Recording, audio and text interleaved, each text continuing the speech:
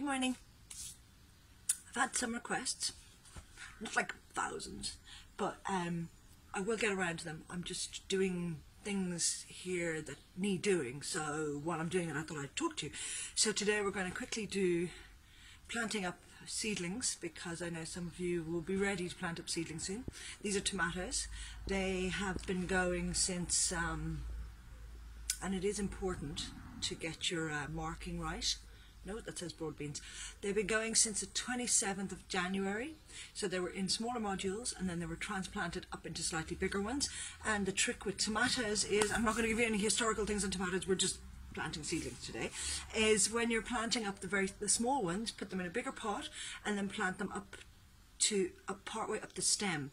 And what that does is it makes better roots come. It makes more roots come out, and it just gives the tomatoes a bit more strength. Now I have heard there's tricks with tomatoes, like digging a ½ metre trench and putting rotten fish heads in it. I haven't tried it, I haven't got my hands on any rotten fish heads. I might give it a go though in the future. So where I'm planting them today is, there used to be lettuce here, so this is on a rotational system, and lettuce are light feeders, tomatoes are medium to heavy feeders. They like a lot of nutrition. But the main thing I wanted to show you today was when you're transplanting. So I've got gloves, because my delicate little hands, you know. And the soil here is pretty good. It's like loamy and quite loose, which is nice for the plants.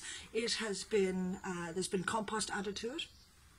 And yeah, it's pretty good shape. So when you're transplanting, think of it like a little baby, you know. So you want to loosen the pot, and I will move the camera in a minute. And then you're going to very gently tip the pot over, and there should be good root formation. Look at that. Now don't do this in the middle of the day. These tiny little hairs absolutely hate sunshine and light. I'm traumatizing them right now, so I'm going to put them in the ground. So I'm loosening them up a tiny little bit, gently place it in the ground, and then try not to plant them kind of too deep. Hang on, let me get the camera. So professional. My camera person's a bit bad. Okay, so now we've got it in the ground. Can you see that? I hope you can see that. Okay, so when I'm putting it in the ground, I'm not going to jam it down into the ground. I'm actually going to lightly put soil around it, press it a little firmly in there, but not be like, people tend to be a bit rough when it comes to transplanting things.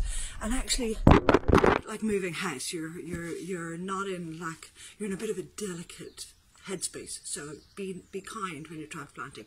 Be careful, make sure it's nice and loose, and very gently. Don't like, you know, don't do that. So that's about transplanting today. I'm going to go away, but when I come back I'll have some interesting facts and weird stuff for you. Bye.